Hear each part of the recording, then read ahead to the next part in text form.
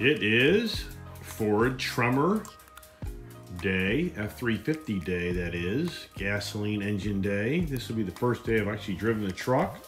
So I'll give you some ideas and reviews. And the first thing that I always do when I buy a new car is the tire pressures. Tire pressures are always incorrect. That is a huge challenge. And it's because dealers have cars that sit on lots sometimes for months and months, so the manufacturers typically put an extra 10 to 20 pounds of pressure in these tires just because of the fluctuation of tires. And when you buy a new car, the smartest thing you can do when you get it home is check the tire pressure. You can ask the people at the dealership to check it too, but if anything, check it when it gets home, and check it in the morning when the temperature is cooler, because when you do your tire pressure readings, it's always the cold pressure tire reading, not the warm pressure tire reading. So it's better to be able to check it when the vehicle hasn't been driven or you haven't driven it very far. When you're looking for your tire pressures, typically they are right inside your door jamb. And there you go, see? We have 60 PSI front and 80 PSI in the rear. So let's check that out and see how good the tires are inflated.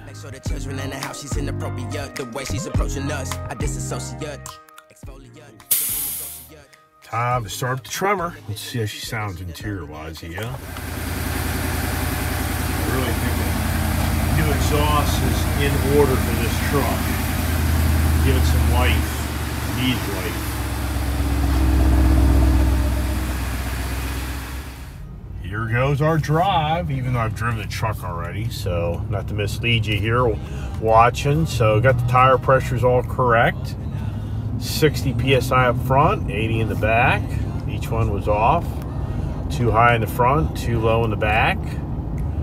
So now let's see how this drives. And if you're a Ford guy, you know with this big solid axle up front that you get a little bit of a walk out of these trucks. It's something that I do notice more in these heavy-duty Ford trucks, F-250, F-350, F-450, and just I don't notice as much as in the Ram trucks I had. So it is a little different on that type of front-end feel. So in big tires, that's gonna add a little bit. But I'm a Jeep guy too, so this thing's pretty damn calm compared to a Jeep. If you know that story, if you know one of those. So far, really quiet. Rides really smooth. I mean, I'm amazed, being it's a 1-ton truck, that she's riding as smooth as she does with a suspension lift and bigger tires, and just being she's a 1-ton suspension, where that's a very taut suspension to handle the heavy weights. It'd be nice to have a little bit more of a grumble out of exhaust for the gasoline engine, which I think that an upgraded exhaust would be favorable to give you a little bit more of a fun factor here. And we're going to take off here and kind of get it into her a little bit, but nothing radical. Kind of still breaking her in. Oh yeah, nice pickup. Got a little bit of rumble there, don't we? Not much, but oh, just really strong. This V8 motor is really strong. And if the diesel's in here, diesel's, as you know, has the torque to the hilt. Horsepower is around the same. I mean, this is a 430 horsepower motor.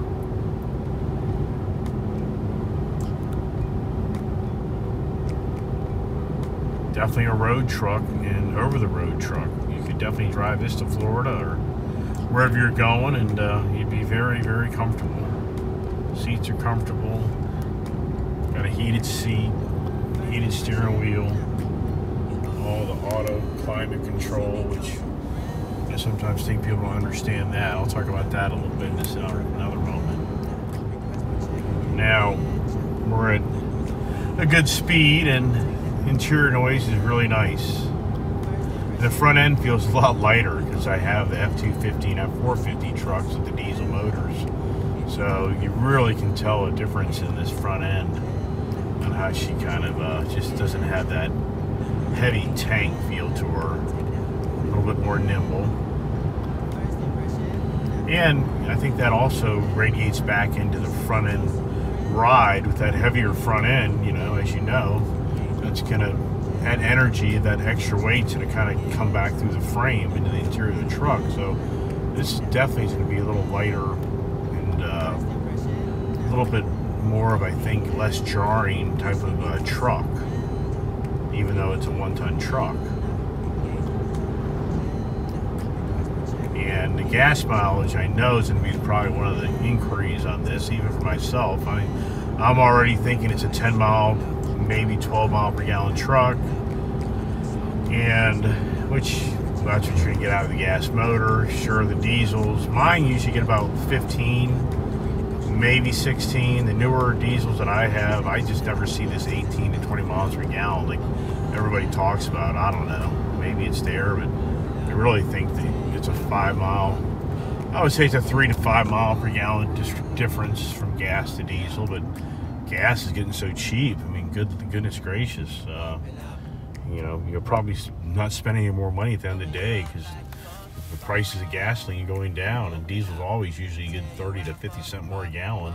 All right, getting her off the first gear, and another thing that's nice is new 10-speed auto, which I really like that. She just shifts like butter. I mean, my gosh, this transmission just sweet. I mean, wow. We're in 9th gear. We just hit 10th gear. I mean, just got myself a USB cable to plug in my iPhone. It's really nice about this new technology is you get the Apple Play. We like the Apple Play. Like that. What's really neat, the iPhone 11, you can be doing other things while the Waze is on. Maneuver us around the big old parking lots. She's a big truck, which I like that. Either you're kind of a big truck guy or not. It's a lot of vehicle. Really, really quiet, as you can tell. They've done a really good job on the design of this truck, especially that nice new gas motor. In all sincereness, I wouldn't have bought this truck if it didn't have the 7.3 motor. That's what drew me to this truck, and I even weighed my options on just getting the 7.3 gas motor in just a regular F-250, F-350, Limited, XLT, Lariat, Platinum, and just about went that direction in all reality. And I drove the F-250 non-Tremor, and then I drove this truck with the Tremor, both having the 7.3 gas motors, and it really is a big difference. I mean, you wouldn't believe that, you know, and I get that, but I'm not a journalist. I'm not being paid by these car companies to tell you the way I feel about things. So there is a substantial difference in the Tremor trim and how you feel the truck feels over the non-Tremor feel. And to me, the Tremor feel is just a lot nicer, actually. Even though it's built for the off-road, it doesn't feel like it as far as the comfort and ride. So, and the smartest thing you can do, like I did, is just drive the Tremor if you actually can find one. I mean, that's kind of the language right now, is be so lucky to get one to a degree. They're out there, but not by a lot, because it's such an early time of the build. And I'm sure as time progresses, you'll have a better chance to find a dealer that has one. But if you do, definitely do the back-to-back drive, Tremor versus the non-Tremor package. Driving around town here, get an idea of being in traffic, and so you really can feel the size of this truck, meaning you got a lot of truck underneath of you in.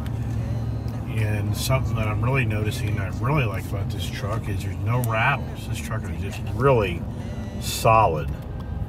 So there's no obnoxious noise coming through it. And the transmission, you can feel her kick down lower gears to really kind of grab her to help you kind of stop a little bit, because there's a lot of truck with big tires, and you're going to brake, you kind of feel that. So, but of all my big trucks that I have, it's always kind of the case. If you're used to riding around like cars, and I have some really nice performance cars that have brakes on them that stop instantly. So when you jump out of those and jump into a big truck like this, definitely you got to change your attitude and how you're driving, because you're not going to stop as fast. But it's a good thing, not a bad thing here. And she gets up and gets out of her way.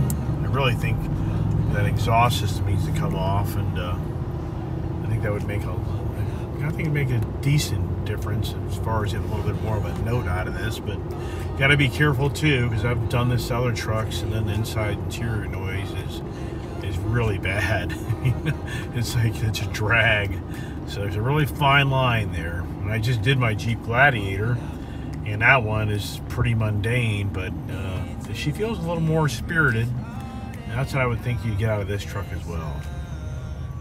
As we're gearing down at 10 speed, I mean, it's pretty crazy on how we're riding around in 10-speed autos. I mean, goodness gracious. I came from the era of 4-speed autos. Let's see how she does in the corners. Not too shabby.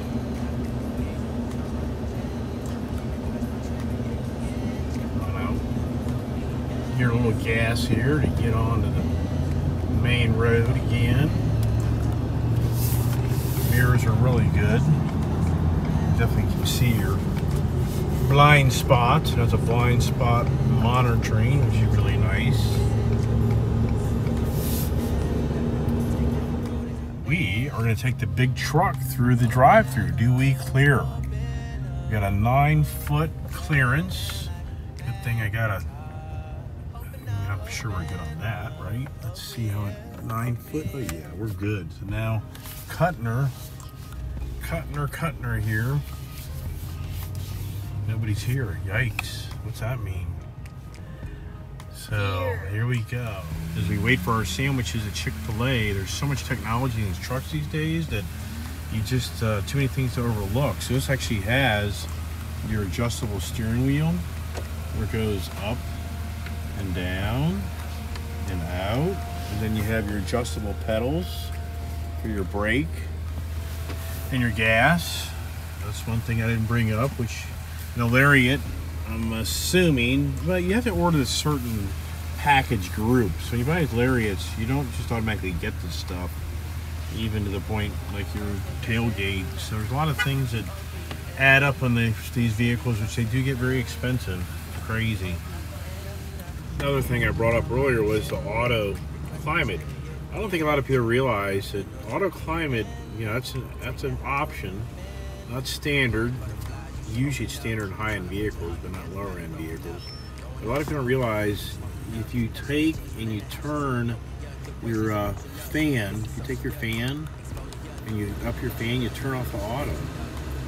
So you're defeating the purpose of this feature. So for all those out there, you need to realize that the auto is a proper setting, and then you go to your different temperature variations, which here you go, what temperature you want it to be. Alright, but once you take and you push that little button there to raise the fan or lower the fan, you just turn off your auto, so you're not going to control the proper temperature. So keep in mind, if you're getting too hot, just turn it down. Okay?